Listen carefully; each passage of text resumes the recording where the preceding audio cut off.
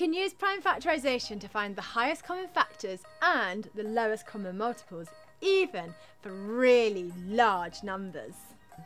Before we jump straight in with an example, if you aren't quite sure how to find prime factors or want a factors and multiples recap, watch these two videos first. So let's start with the lowest common multiples. Have a look at these two examples. Can you see what's happening? We take the largest amounts of each number from either list. So we'll take the 2 to the power of 5, the 3 squared and the 5 squared.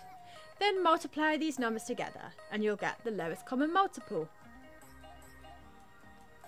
See how we took the largest amounts for 240 and 396?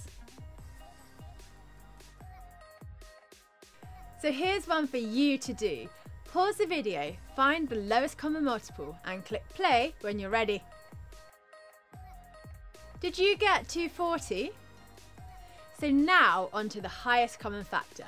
It's a very similar process but just slightly different. Can you see what's happening?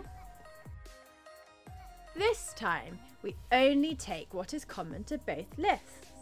So 150 only has 1 2, so that's all we can take. And 96 only has 1 3, and that's all they have in common. So 2 multiplied by 3 is 6. And the same with the 240 and the 396. 240 has 4 2's, whereas 396 only has 2 2's.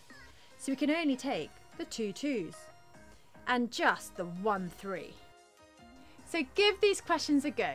Remember that for the lowest common multiple, you take the largest amounts from either list, and for the highest common factor, you can only take what's common to both lists. Pause the video, find the highest common factor and lowest common multiple, and click play when you're ready. Did you get them right?